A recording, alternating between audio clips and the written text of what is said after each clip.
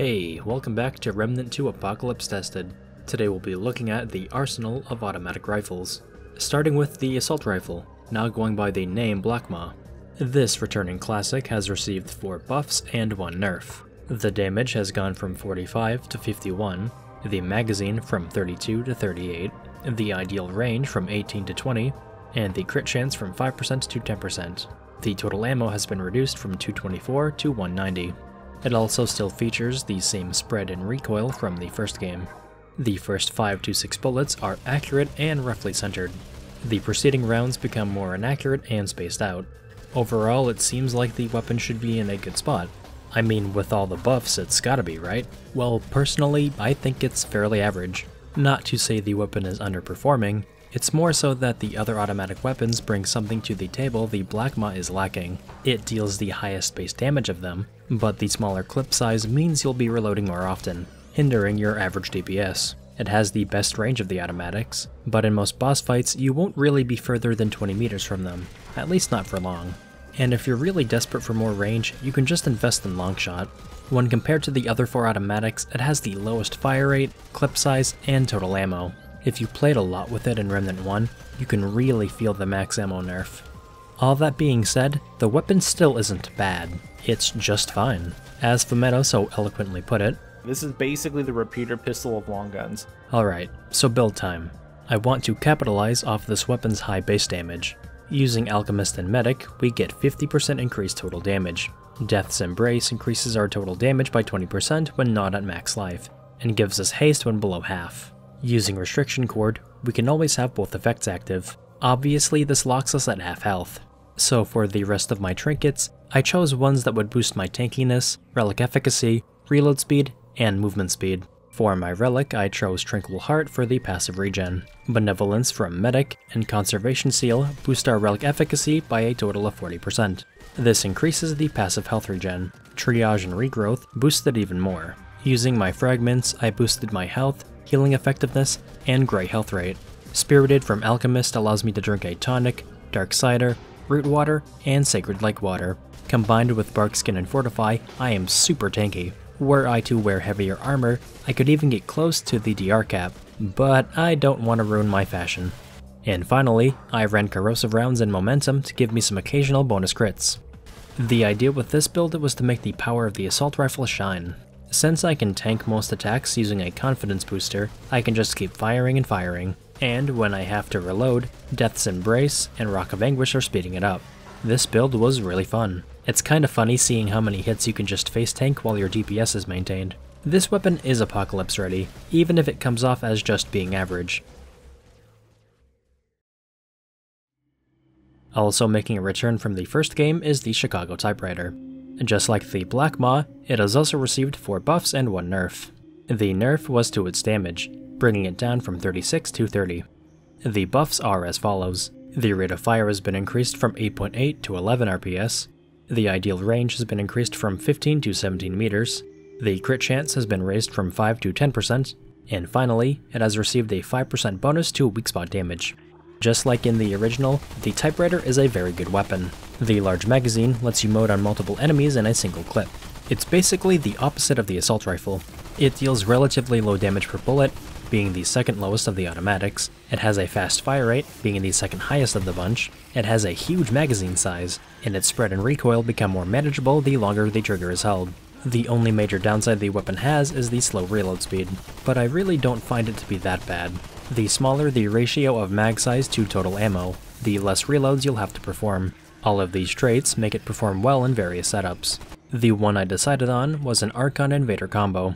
And just like with the double barrel, I'll be converting the Typewriter into a mod damage weapon. Equipping the Lemire sensor, Zohe's ring, and the mod duration fragment, we are able to boost our mod duration by 80%. That increases the duration of the elemental bullet mods by 16 seconds. This lets us dump multiple mags from our weapon into enemies while the mod is active. Reboot from Invader complements this by giving us a free reload and a full return on invested ammo. As for my other rings and fragments, I boosted my skill cooldown and casting speed. The Typewriter is already great at taking on multiple adds back to back. Using Overflow or Defrag cranks crowd control up even higher. Chaos Gate helps our damage in mod gen, and Reboot extends the cartage even longer. The weapon is definitely apocalypse ready, no doubt about it. Moving on to the new automatic additions, we have Merciless. This root rifle shoots splinters slowly towards sorry saps. What I mean is it fires semi-slow moving projectiles. You're basically rapid firing crossbow bolts. Oddly enough, the model of the splinter is further back from where the hitbox of the shot is. This is clearly seen when shooting at walls or the target dummy. They are actually just a tiny bit further back than the crossbow bolts are.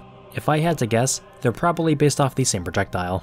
Anyways, these flechettes deal the second highest damage of the bunch, and the mag size is a bit better than the Blackmaw. The same can also be said about the fire rate. This long gun is unique in that it applies bleeding with its primary fire. After shooting at least 12 rounds continuously, every round after will apply bleeding. You can visually see this happening by looking at the teeth closing down on the reticle. It's a pretty useful effect, although some situations might have you unable to get off more than 12 rounds to reapply the bleed. In those cases, you could use Timekeeper's Jewel to extend the duration of your bleed. The equipped mod is Bloodline. It's sort of like a railgun shot. It pierces targets and deals increased damage to every target past the first. On top of that, it also deals 25% more crit damage and triple stagger damage. The cons of the weapon are it being projectile based and the really slow reload speed. Also, the weapon can sometimes feel clunky. After firing the mod, sometimes you'll get this weird pause when you go back to the primary fire, and the mod itself can very easily miss thinner targets. Thankfully, the mod cost is super cheap. Both parts of the gun can be great. The hard part is making them work equally as good. Since the mod doesn't synergize with the primary fire, I recommend deciding on which side you want to buff. In my case, I'll be running a mod spam setup that also tries to alleviate some of the reload issues. For my archetypes, I chose Archon and Challenger. Archon for mod boosting, and Challenger because it gives 5% more crit chance than Summoner. For skills, I chose Chaos Gate and Juggernaut. I would have chosen Rampage, but I found it too hard to build up the stacks. For trinkets, I went with Abrasive Whetstone for crit boosts against bleeding targets. I also grabbed Shard Banded Ring for more mod damage, White Pawn Stamp for cheaper mod costs, and finally, Wind Hollow Circlet and Outcast Ring for faster reloads. For the Mutator, I chose Failsafe for more mod damage and the chance of getting a free mod charge. And for my fragments, I went with mod damage, mod cost, and weak spot damage. Against basic trash, your mileage will vary with this setup, but against bosses, your weak spot hits will absolutely wreck them. This weapon may have some issues, but it's really fun to play around with, and certainly apocalypse ready. Moving on to the Plasma Cutter, it's basically the beam rifle from the first game, this time with a built-in mod. It has the lowest base damage of all the automatics, a pretty low weak spot damage bonus of plus 75%, and a pitiful minus 20% stagger damage. But it has the fastest fire rate and the second highest magazine size. It functions nearly identically to the beam rifle, save for the overheat mechanic. The weapon overheats after 70 ammo is spent in one trigger pull. The overheating animation lasts for a few seconds. While holding down the trigger, the gun applies a hidden debuff against enemies, increasing the damage you deal to them by up to 2 times. The debuff quickly diminishes after a few seconds of not damaging the target. Apparently this was different at some point. In one of the previous patches, the weapon itself was gaining the damage bonus. This made it really good at mobbing and ad clearing, but now it seems to have been reverted to the state it was in Remnant 1. I believe this is intentional though, as it does better match up with the tooltip. The attached mod is Heatsink. It reloads the gun, reduces heat buildup by 50%, and increases the ramp up damage cap to 3 times. It also causes the weapon to perform a short overheat animation once the mod ends. This mod is really good for improving your DPS. The less tapping you need to do to maintain your heat, the better. There are 2 specific rings you can run that benefit heat-based weapons: Microcompressor and Constant Variable Ring. One helps with improving heat capacity and drainage, and the other grants increased damage based on heat level. For the beam rifle, the Constant Variable Ring is a better choice. Why not run both, you might ask? Well, since the mod decreases heat generation, and the microcompressor does the same, you'll only generate a small amount of heat when firing your whole clip, therefore only gaining a fraction of Constant Variable Ring's damage boost. Just use one or the other. In my case, I'll be running Constant Variable Ring. For my archetypes, I chose Gunslinger and Medic. Gunslinger for Bulletstorm, and Medic for Wellspring. Using Wellspring and Inert Overcharger, my plan is to stand still for as long as I can. Siphoner and Siphon Heart will also help with this. For the rest of my trinkets and fragments, I improved on damage, weak spot boosts, healing effectiveness, and skill duration. For my mutator, I just threw an extender. It's important to know if you do use extender, be careful with the mod. It'll let you fire off the entire extended clip, which is nice, but it also perfectly overheats the weapon. This causes you to have to do the overheat animation and then reload after, wasting a lot of mod duration. Just reload when you're getting to the end of the magazine. So how did the build perform? Well, when it worked, it put in some decent damage. Unfortunately, I have a habit of fidgeting around and forgetting I need to stand still with an overcharger. I probably should have put on a different necklace, but I was determined to make the build work. One thing I noticed happening to me a few times was accidentally cancelling the weapon's mod activation by using Bulletstorm. This caused me to lose out on some valuable DPS. Activate your skill and then your mod to prevent this from happening. You can also run into the case where the mod ending can interrupt reloading, which can be kind of annoying.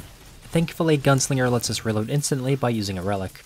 Overall, this build took some getting used to, but it was still pretty fun. As for the weapon, it does have its quirks, but it's definitely apocalypse ready. Last but certainly not least is the Bonesaw. I'll admit it right off the bat, this is my favorite of the bunch. I mean, come on, it's an LMG. The closest we got to an LMG in Remnant 1 was the Typewriter. This behemoth of a weapon sports the highest magazine size in the game at 150. It does, however, have an overheat mechanic. I personally find it to not be as annoying as the plasma cutters though. Maybe it's the slower fire rate, but I rarely find myself ever overheating when running it. Just like the Typewriter, it too becomes more accurate the longer the trigger is held. It's actually better than the Typewriter in that regard. The Typewriter's recoil still persists until the end of the mag. The Bonesaw's recoil is way lower at max ramp up, to the point of being almost non-existent if you aim properly. The biggest downsides of the weapon are the overheat and reload speed. And while I'm not desperate in this case to make the weapon better, I want to show off the LMG's insane potential. That means we're going hugs. I want to make the LMG even more of a bullet hose than it already is, and for that we're going to need a lot of ammo. The ammo reserves trait and fragment, void idol, and deep pocket ring will make our ammo supply near bottomless. Hunter's Mark and Bulletstorm will give a nice boost to crits and general DPS. Micro compressor will let us fire for longer and cool off the gun quicker. I was split between momentum and extender for the mutator, but decided to go with extender for the extra 60 bullets in the mag plus the faster reload. The last two fragments I went with were crit chance and fire rate. And of course you know I have to pick corrosive rounds. This setup makes the LMG an absolute beast. Its mobbing powers are top tier. You kinda just go on autopilot and rip through enemies. All the boosts to reload speed really help maintain the carnage. Any boss fight with adds becomes way easier due to the LMG's ability to deal with trash mobs. The weapon is apocalypse ready. It'd be foolish to suggest otherwise. And there you have it, all of the automatic rifles covered. Next week I'll be covering the single-shot rifles. I really appreciate all the support the last video got. It's got me motivated to get the rest of these videos out sooner. Let me know which automatic weapon is your favorite down in the comments. As always, thank you so much for watching, and I'll see you all in the next one.